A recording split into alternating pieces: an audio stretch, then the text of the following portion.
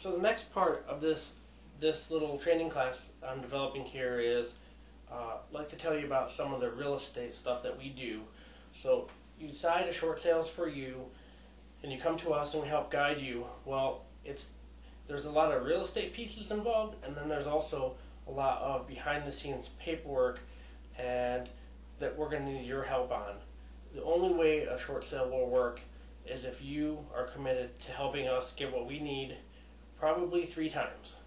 The banks, sometimes they need things twice, or they need updated records. You've got to be available to answer your phone, to communicate with us throughout the entire process, or this will not work. It's a lot of work on both of our parts, but I think you'll find that in the end, it helps save your credit, and it's definitely a better choice for you and the right thing to do.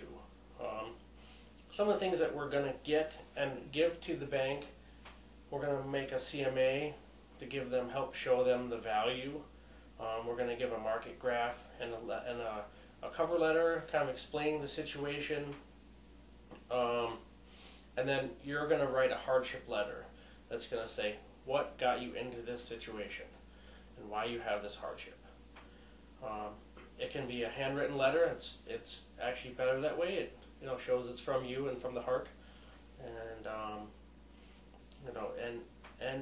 just be honest. I mean, the bankers want to know what happened to you. So and then they're going to need some bank statements, your most recent bank statements, and a third-party authorization form, which allows me to be able to talk to the banks on your behalf. We're going to ask the title company for a preliminary HUD, which basically tells the bank how much money they're going to net out of this deal.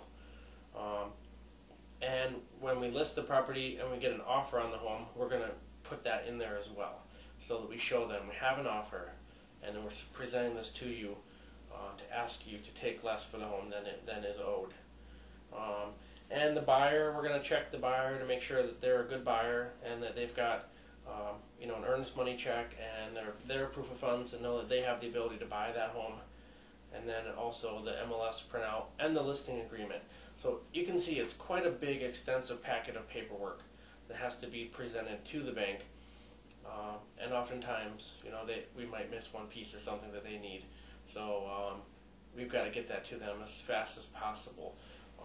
These sales, can take a long time, and the faster we can get things on the market and sold, and a good offer on it, the faster we can get that to the bank and have them make an informed decision about your home.